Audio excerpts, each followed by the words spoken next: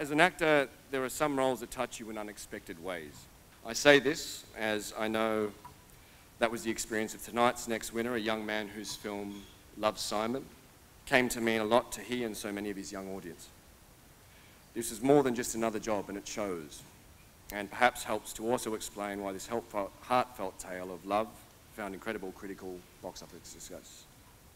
Please join me in welcoming this extremely talented young man, GQ's Actor of the Year in association with Qantas, Keiynan Lonsdale.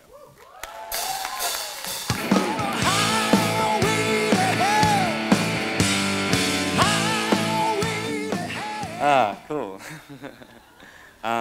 Thank you so much for this honor, GQ. I'm pretty stoked to be here with my boyfriend. I'm proud of that, to receive this award and be open about that. That hasn't always been something that people have felt comfortable and still don't feel comfortable to do. Of course, I'm really happy that my mum could be here because I'm the man I am today because of a powerful, powerful woman. And she taught me strength, she taught me vulnerability, she taught me that I need to follow my dreams. Despite not having much growing up, she taught me how to fight for your heart, fight for love.